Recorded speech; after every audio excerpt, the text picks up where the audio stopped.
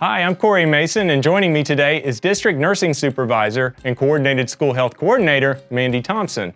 We're talking back to school, and Mandi, as our families get ready for the start of a brand new school year, what are some things that you'd like them to know?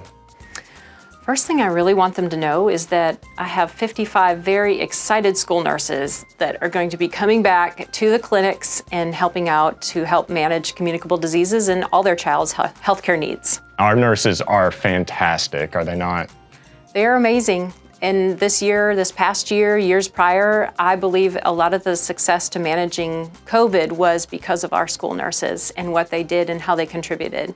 Talk about the illness guidelines, because I know those are so important. We've just updated the illness guidelines because they allow parents and families to know when it's okay to send their child to school. Yes, and you know, parents really do know when their child is not feeling well, but there's always that gut feeling of when you're not sure. So the illness guidelines are set up in a bullet point format so that parents can truly look at the different illness and where they meet criteria.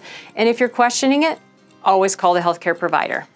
I know our schools get the question a lot from families knowing about medication and what is okay to bring to school and what requires a doctor's note. Can you talk about that? Yes, so we have a Williamson County medication authorization form, and every medication that comes into the school, prescription, over-the-counter, emergency medications, everything requires written authorization.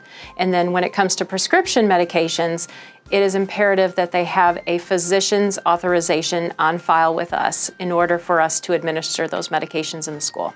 Excellent. All that information can be found on the wcs.edu website under Health Services.